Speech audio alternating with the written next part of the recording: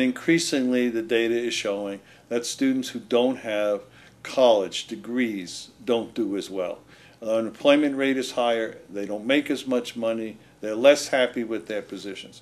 On top of that, the job world and the careers are changing rapidly. So the kinds of basic skills, reading, writing, and mathematics, are essential for people to be successful in their lives and in their careers, to be happy with themselves, to be able to raise families at a level they want to live at a standard close or to achieve the standard that they want to have.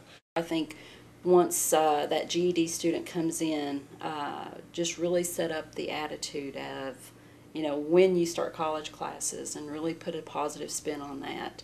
And that, lets them know that when they get that GED, that's not the end. That's just the beginning. That opens the door to college for them. If somebody's going to go into healthcare, they need to have an idea. It's not just nursing. There are other avenues. They can get into and work with computers, assist with electronic medical records. They can go into phlebotomy, medical labs, dietary. There are many different ways that they can do that. So we started with an intro to healthcare to let people know what those programs are about, and then give them the opportunities to get further education on the different programs. They can go into some of the programs like nursing assistant. They can go into medical unit secretaries. We have classes on electronic medical records.